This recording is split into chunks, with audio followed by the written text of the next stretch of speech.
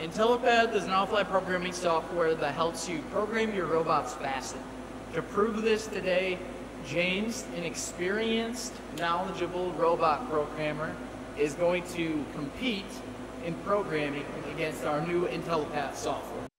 So as Ty mentioned, I have 13 years of experience. And while I thought that IntelliPath would be faster, I assumed I could make up for that time with creativity. First, I set my part prior to the race. Time saved, 4 minutes. Then I went in and pre-populated my SLS menu, and I made sure that tool projection was activated. Time saved there was 6 minutes, giving me a 10-minute head start on IntelliPath. 3 minutes into the race, I am on my second propeller, and Ty is still setting up IntelliPath. Now, my strategy is really straightforward. Touch sense the top to find the center of that part, and then use 2-point touch sensor to look at the propellers. Now, I've programmed this part before, so I know it takes about 40 to 45 minutes to program this part. Adding in touch sensing is going to add another 50 to 60 minutes to this part. So by using the 2-point touch sensor and just finding the center of the plane, I can reduce that amount of time from about 50 minutes of touch sensing to about 10 minutes. Again, time saved, 40 minutes. The touch sense strategy worked. Now to think about programming the welds.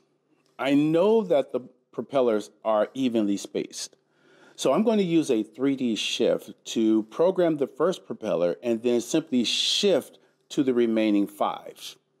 Once that's done, I just have to use the replace function to update the correction data. Now it's a bit complicated, but total time saved would be 10 minutes.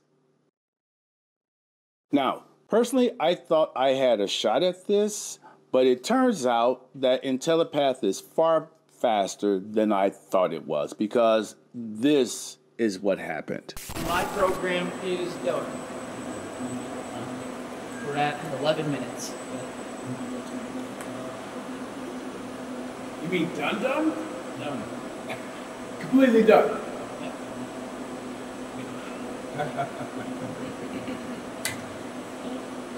So that's 11 minutes from logging into the software, loading my parts, loading all the tooling, processing all the touch sensing, moving all the joints, build the robot. Yeah, and I haven't even started programming the welds yet.